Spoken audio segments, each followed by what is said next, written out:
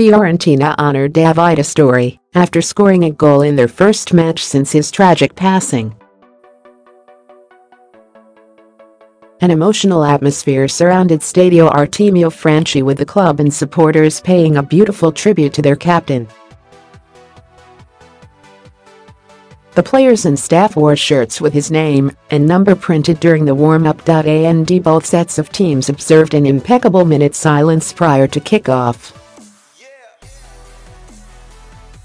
Once the game was underway, Fiorentina continued to pay respect by holding another tribute in the 13th minute.